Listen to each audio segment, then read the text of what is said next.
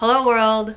Welcome to the Molly Plus Knitting podcast. My name is Molly, and this is a podcast about knitting, life, and everything else. I'm coming to you from Hoboken, New Jersey, where I live with some half-alive plants. This one's doing pretty well, and so is this one. Not so much that one. And Hoboken is just right across the waters from New York, so super convenient. The only downside is that there are no yarn stores in Hoboken, New Jersey, but I can tap into the ones in New York anytime, even though I never do. And we'll see why. So this is a podcast about discovering things, learning new things, and just doing what you love when you feel like it. And that may or may not be why I have not uploaded in a very long time. Editing videos and making videos, as fun as it is, just feels a little bit too much like my day job. My day job is not this creative, but needing to sit in front of the computer after work is just not my jam, so I haven't made a video in a very long time. But there's a few things that's been inspiring me and I really want to share with you guys. So let's just jump right into this podcast. And as usual, before we embark, please put on your oxygen mask before helping others. Make sure you're taking care of yourself. Alrighty. And grab something nice and warm. Maybe something that reminds you of a past life when you were an engineer. My life is not nearly as interesting as it was nowadays. Alright. So I haven't posted in a very long while, and there's a lot of FOs to catch you up on. I don't think I'm going to talk about all of them. Some of them are posted on Instagram, but not everything, because I'm not great at taking photos myself. Just to get us started, let's talk about what you can see on the screen right now. So I'm wearing the Desert Bloom top. I can't remember who made it, but I used some cotton linen yarn with it, so it should work very well during the summer. Well, it has worked pretty well during the summer, and now that it's in the fall, in the chillier weather, it's still working very well for me. And as to what's on here covering my television, because I really don't like seeing the glare back from my lights above back on the screen that I'm recording on, basically, and I'm covering the television up with my Nightshift Shawl, which I made extra large.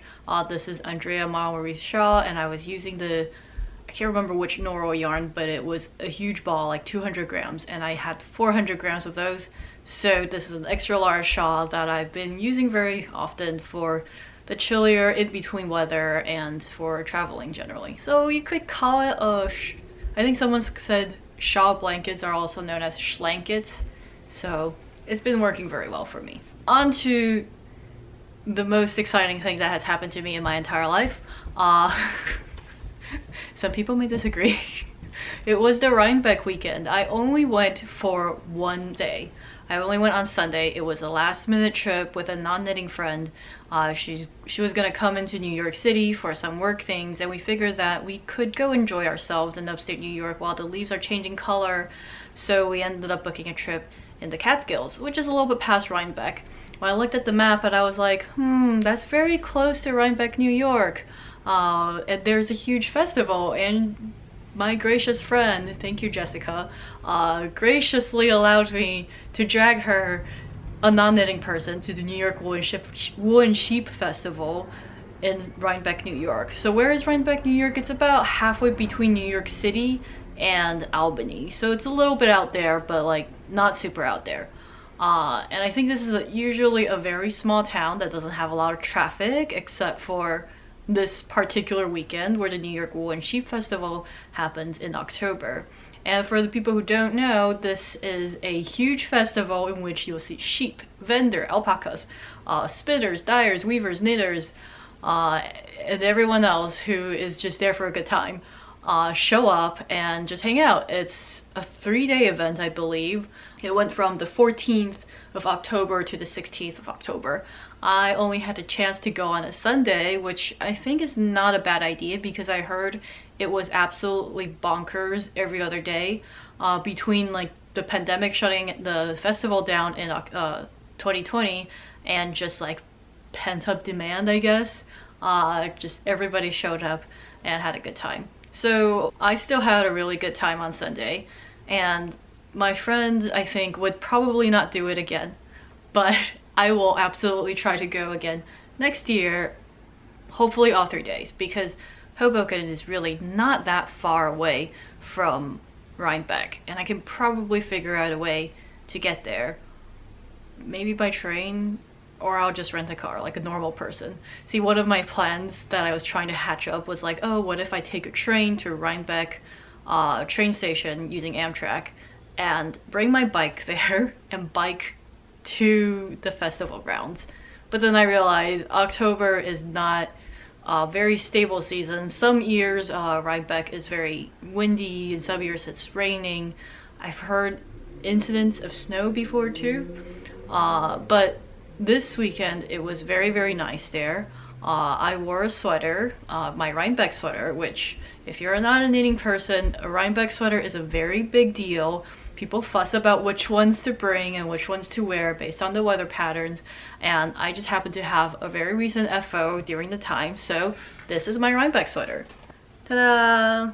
Isn't it pretty? I think it is just a little bit too cute for me, but I don't care. I love it. I will wear it a lot, probably. So this was my choice of Rhinebeck sweater, which worked out very nicely because, as you can see, this is Suri alpaca yarn from Farmer's Daughter, and it's mostly kind of like see-through, so it's, as long as it's not super cold or super windy, it'll keep you warm, it'll keep you fresh.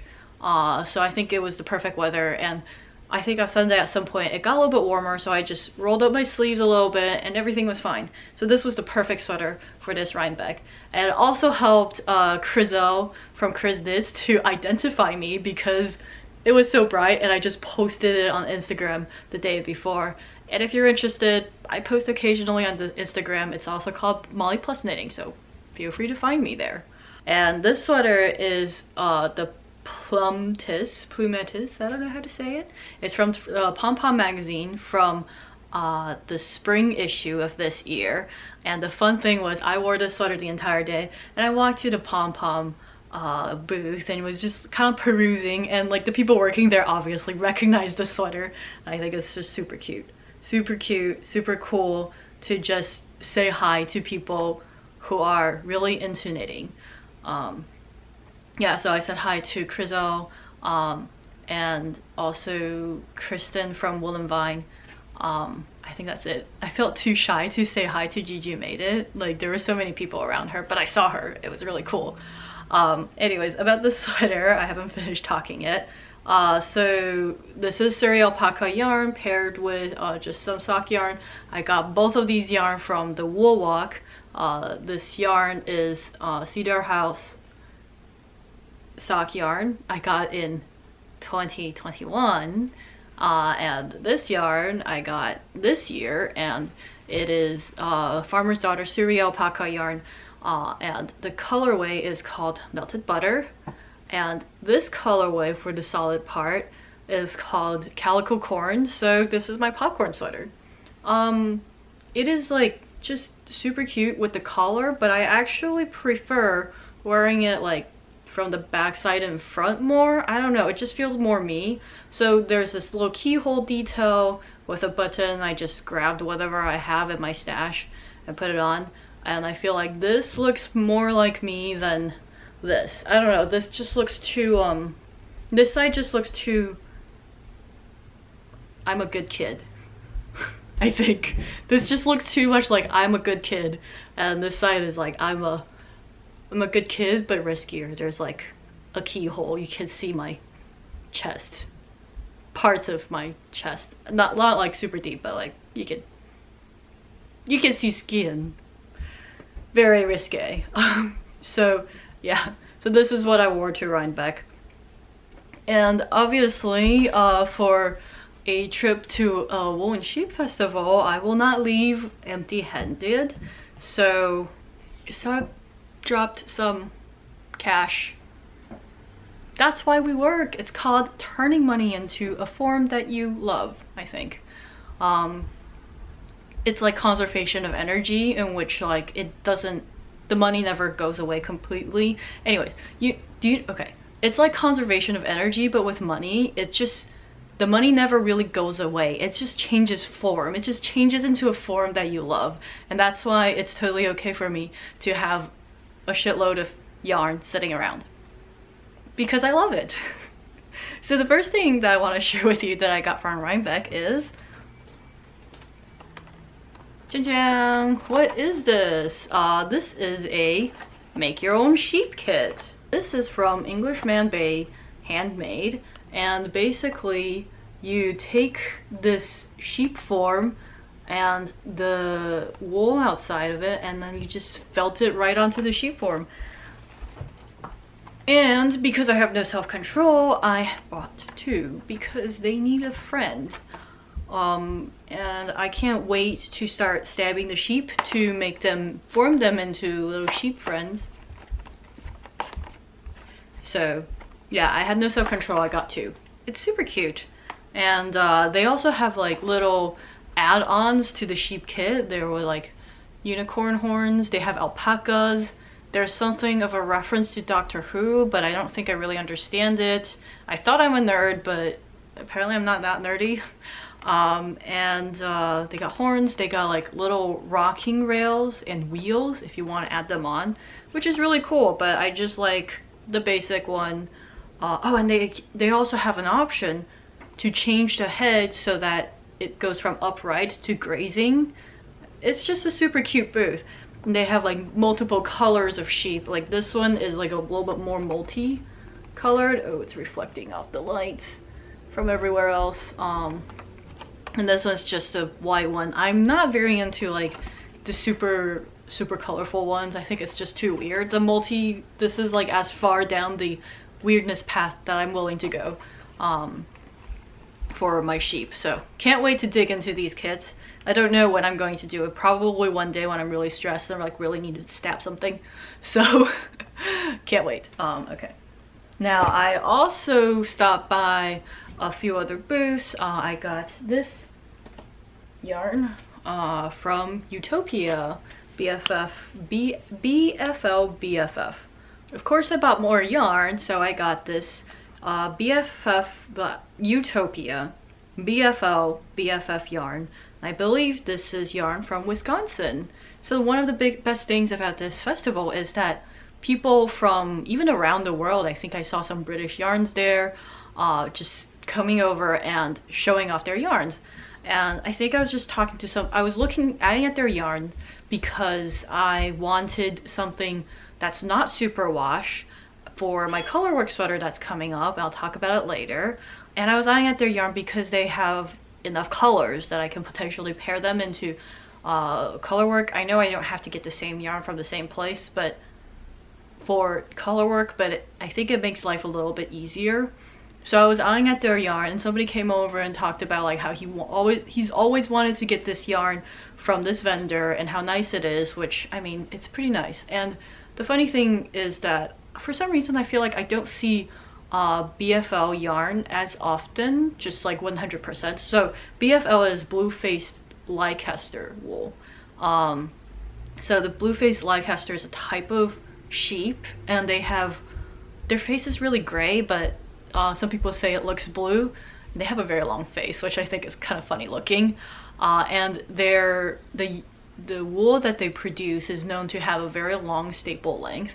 So I think I knew about this wool because I wanted to learn spinning, which I still kind of do want to learn, and the longer staple length would make it a little easier to spin for a newbie. But I was looking at this yarn and it's more rustic, I think, but it was surprisingly soft. Like, it doesn't bother me on my neck, so that would definitely work well to just wear generally. And also with colorwork sweaters, the all non-superwash wools work a little bit better because they can mesh together, the fibers can mesh together and really make the colorwork look nice. So I'll talk about the actual selection of colors that I got a little bit later because I already casted on the project. This is the only skein that I haven't winded yet, so I wanted to just show you what it looks like in its original form. Alright. So that's number one. And then I also bought this mystery yarn from a mystery vendor. I bought a sweater's quantity worth of yarn for all the yarns that I'm about to talk about. So this mystery wool, I really don't know who made it. The vendor kind of had like a pop-up stall next to some of the barns and marked out that the yarns are I think it's like $5 each earlier in the afternoon, and then like as time progressed they marked it down more. I showed up when it was 2 for $5. So this is 100% wool.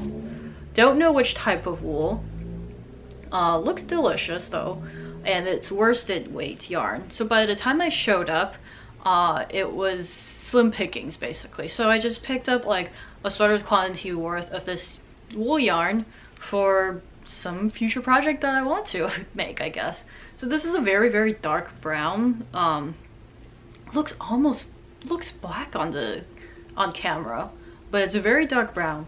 And this is a 200 yard skein with 100 grams. I don't know, people seem to prefer using you should be using yardage to describe how much yarn you have, but I don't like, every skein is different, so I like to use grams more, even though it doesn't tell you much. You need to know the grams and weight, I guess, to have a better idea on the yardage.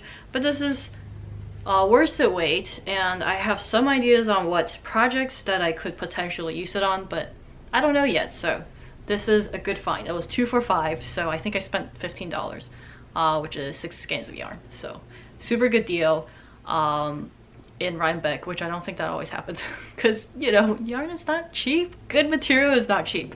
So yay, thank you mystery vendor. I have no idea what yarn this is, but I think it's wool, so very exciting. And then finally, I also bought this yarn from Foxhill Farms on Woolen Vine's recommendation. So she made a video before going to Rhinebeck and talks about what she would do a beeline for, so I got this Foxhill Farm yarn. I'm actually not really sure what yarn this is. I think it says DKM or something like that. I know it's a DK. It is the expensive. Like, you can see the tag. It is not that cheap, but it is just very, very nice yarn. Also very rustic, but doesn't bother me on the skin, and it just feels warm. So I'm excited to knit this yarn. I have some ideas on what I'm gonna do with it, but we'll talk about that later.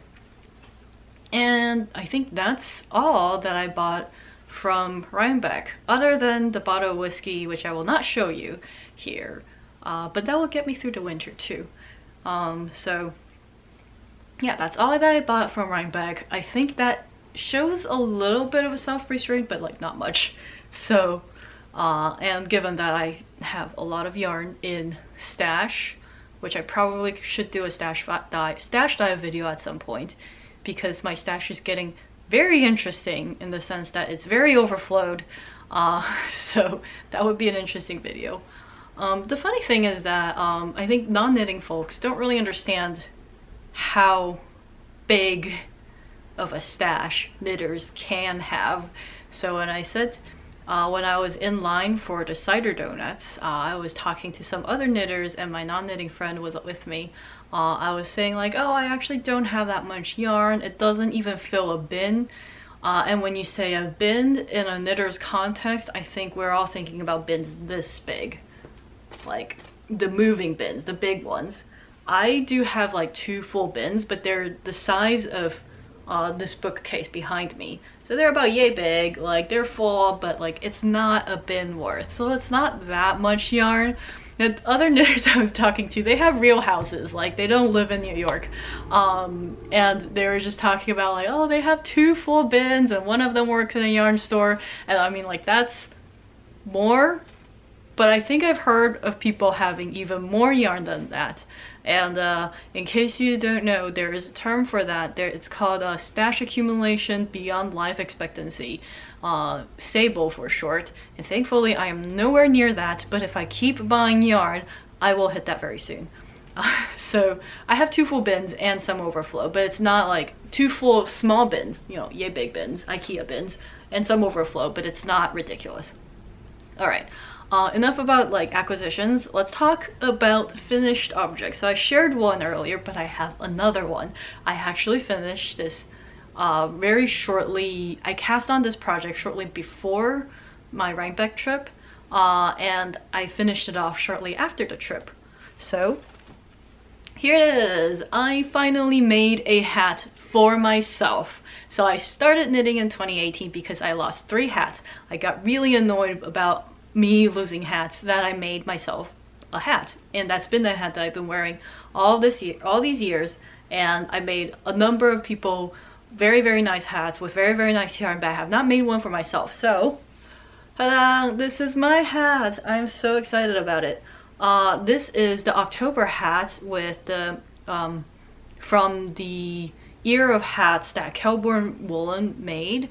I'm using the Juniper Moon Farms 14 yarn, which I have used before. Like, just look at how beautiful it is. So this yarn is a chainette construction, and it's just so squishy and so soft. Oh, and the pom-pom I got actually at Rhinebeck.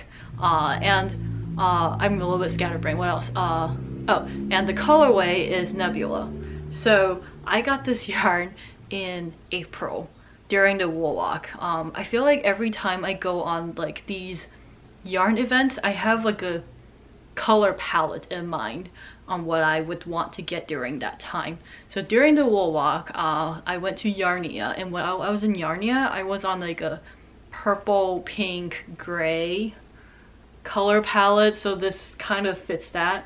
So I bought a lot of yarn in those colors, and during this Rhinebeck, I have a brown color palette going on. I don't know, it must be the fall, so I got a lot of brown yarns.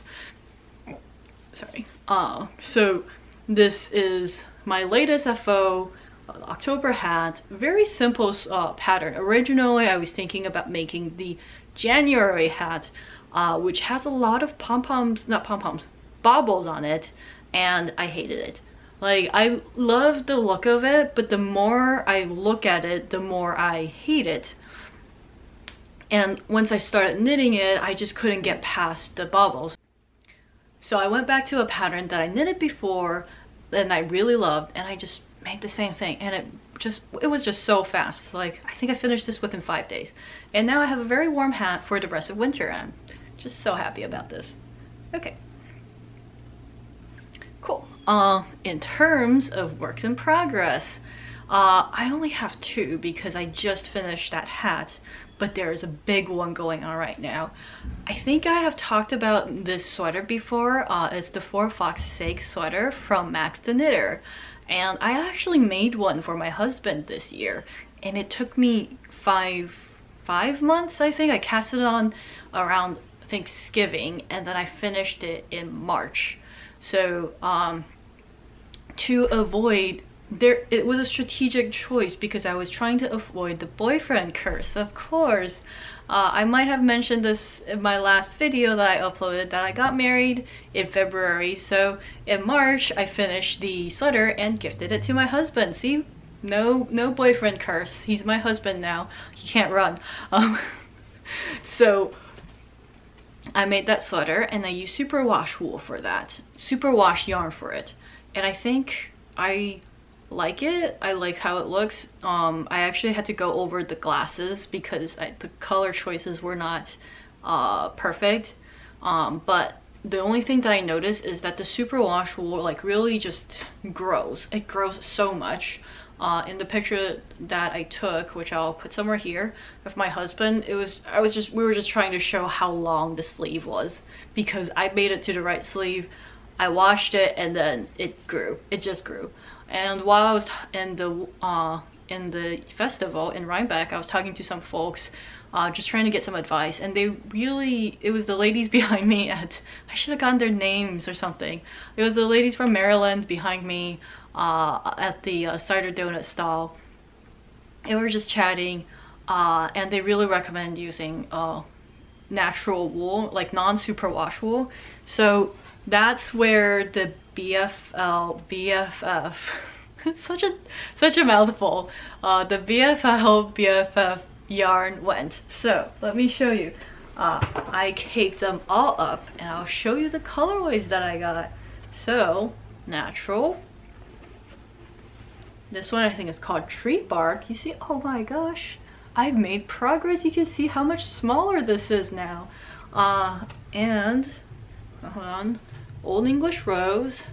And finally, the main color is this. I think it's called Fog. I can't remember. So this color I showed you earlier, it's got like a bluish tint, which I think would really complement very well with the blue sweater that my husband has. But look at this colorway. This is totally Neapolitan ice cream. Crizel pointed out that like Salvador Shaw was using this color combination. It's ice cream, and I was like, oh gosh, I already bought the yarn. It's 100% ice cream, but I love it. So this is my progress so far. And oh my gosh, I forgot. I mean, I didn't forget. This is such a difficult project. So this is from top to bottom. And I cast it on yesterday, and I guess this isn't too bad of a progress, but it's like this much of a sweater, like not a lot. And I forgot how hard this sweater is. You can see here right around this row, it's got all 3 colors in a row. So I'm trying to do 3-stranded color work. I mean, I know this is the second time I've done it, but it doesn't make it any less easy, any less hard, any more easy. There we go. But this time I have a little bit of help. I got this Norwegian thimble. You can put it on your finger like so, and feed the yarn through each of these hoops to kind of make it separate so it's easier. And how I hold the yarn when I'm doing 3-stranded color work is that I'll hold the background color on my right hand and 2 of the contrasting colors on my left hand, and just do both continental and throwing at the same time, which, I mean, I can do continental like just knits. I don't know why I can't. The pearls are just not working as well for me. I don't have as much practice, but you know, it's in the round, so I just need to knit. But it's still so slow, and I feel like my hands are cramping a little bit, so I just need to kind of relax. And yeah, it's just hard, but I am very excited about the colors that I chose, and I'm just excited to be matching my husband. I kind of have a deadline on this sweater, and I think it's very, very ambitious. The deadline is December 19th, no, 20th, December 20th, because I'm going back to Taiwan in December. And in most other countries, I believe, you have a wedding photo shoot with just the couples, usually. And in Taiwan, there's a huge bridal industry in which you can just borrow the gowns, they'll lend it to you, borrow the suits, and for a very fair price, you can find a photographer, a makeup artist, and go outside and have like a photo shoot, either outside or inside a booth. And the results are usually amazing, and I really want to use this chance to have a photo shoot also with matching sweaters with my husband. So now I need to make the sweater.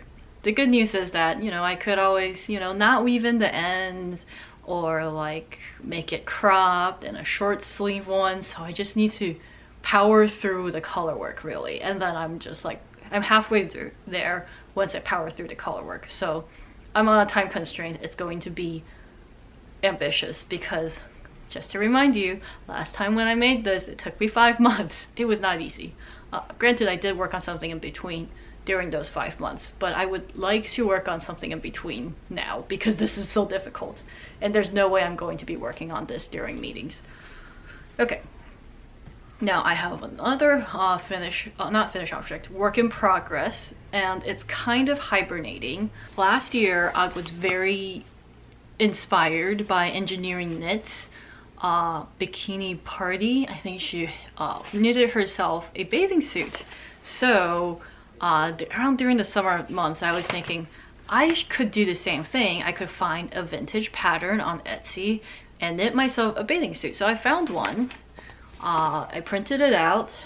So this is the vintage bathing suit pattern that I got, and I have a nice little swatch right here using La Bienme's yarn, and it's just so cute. But they only have one size on the vintage pattern, and I am not that size. So I need to make adjustments. And so far I made like the front panel of this doesn't really look like anything, and like it's way too big. So the front panel of the bottom, so it's not working. I have to work on it again at some point, but this is hibernating, hardcore hibernating. I think that's everything that I have. There is some plans on next projects, but it's kind of still nebulous because I'm full force focused on this sweater that is super hard. And there's just too many next projects that I want to do. One of the things I really want to do in the next few months though is to make a headband for running. I've been running fairly consistently. I'm not a huge fan of running, but I get a little reward when I run. When I run to the waterfront in Hoboken, I get to see all the skyline of New York City, and it's just really beautiful. And I want to keep running during the winter months, and I would really need a headband. So, and given that I have an overflowing stash of some leftover yarns, I think I should make myself a headband. Probably with the superwash yarns, so I can just toss it in the washer and not feel too bad about it. So yeah, that's all I have about knitting. And in terms of life, work is busy, which means I'm not getting as much knitting done, which is unfortunate, because I would usually just knit during the meetings, but now work is getting busier. I can't just do that. A lot of times I'm multitasking, like reading emails, so it's not great. And given that it's fall, I think I'll be spending more time inside, which means I'll be knitting more. But you know, a lot of things have opened up. It's a slightly different time from, say, the same time last year, and I just like going outside and exploring again. So I also haven't been knitting as much because of that. Yeah, so that's all that I have, knitting and life-wise. We'll see how long this podcast ends up being. It will be a lot of editing, hopefully not too much. So anyways, thank you again for joining me on this journey, and if you'd like to follow me, feel free to subscribe. It's free, I guess. I don't post too often, so it's not going to be super annoying, I think. Unless you don't like my content, then why are you here? And feel free to follow me on Instagram as well. I post every now and then nice pictures of my UFO and just like random shenanigans in the stories. You can also find me on Ravelry under the same name. Wow, so on brand. Good job, me. And that's all. I hope you have a great day and a good however long that I will see you until the next time. So good luck on everything, and bye.